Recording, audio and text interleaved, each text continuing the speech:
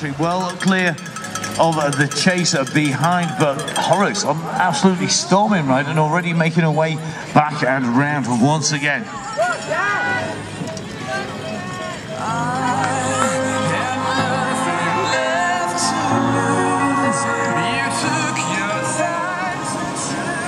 Ben Tulett, the leader in the boys race, now making his way back down towards that pit area once again. The under-16 boys place.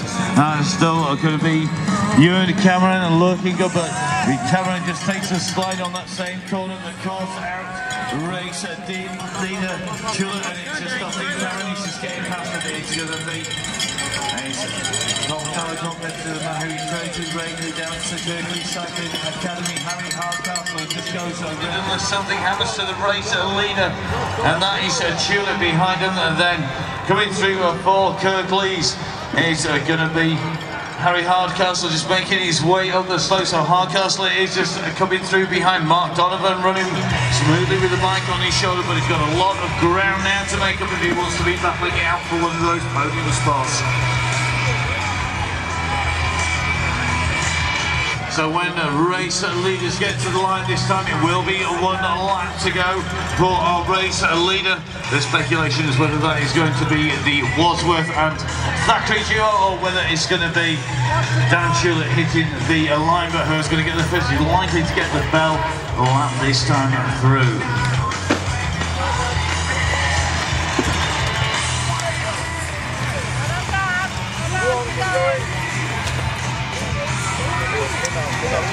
Cameron just dropped in. Stand on the line.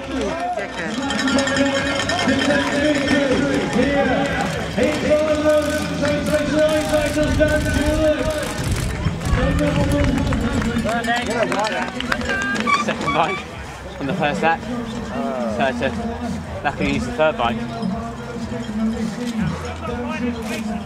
That's hard. Wicked course. That's it. Sounds like Emily's right behind. Really? It's brilliant to have quite a big crowd here, despite not being a World Cup. It's still a wicked cheer, lining up the climb every lap. Loved it.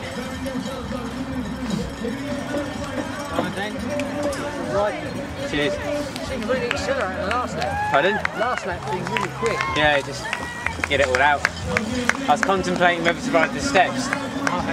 I left it so late to half off, I was like, nah. It's not worth taking a chance by then, is it? No.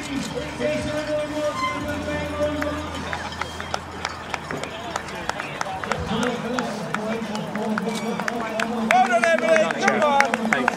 I told you, brother, you were crap. Like, underbar, you get a through and you're in a way then. Yeah, I mean, my second bike battery just died. Is that right? Yeah, I charged them on Friday, but I might try and switch to the external battery. Yeah. I don't think these ones are that good, the internal. No.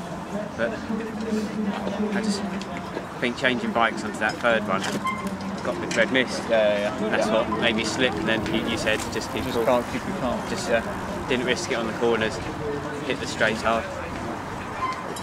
Yeah, just that with that little slip. Just when you lost a foot in there, the only thing that looked like was just about like going right with him again. Just to me. Yeah. And as soon as you found your feet again, just I go away.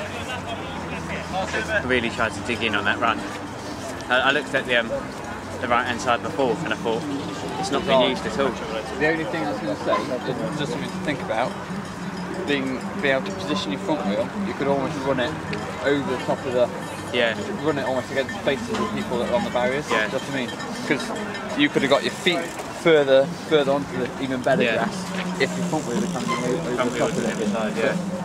Yeah, I need to practice doing it on the other side. Yeah. Practice it in the shed. But it's still something to work on. Good. Your way. And what can we say about the rider who is going to take top spot? He rides the Specialized cycles. He's got more red, white and blue jerseys than he knows what to do with. If he put them all up on his wall, it'd be like the Great Wall of China. He is a multinational champion.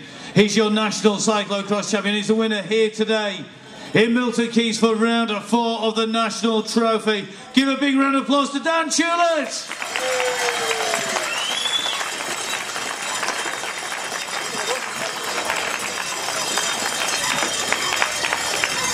Right, we're going to present the jersey because I can confirm at the end of lots of bad maths, we came to some good maths and we decided, by virtue of having the most points, it's going to Harry Yates! So Harry's going to take the jersey on from here. Next round is going to be in the Yorkshire heartland of Peel Park, also known as the Greater Baltic Republic. Bring your wellies and bring your fur-lined boots. It's kind of cold up there. Come on, Ben, up the top spot. So give a big round of applause. Your top three today. Third place, Ben Turner. Second place, the series leader, Harry Yates, and your winner, Dan Tulett.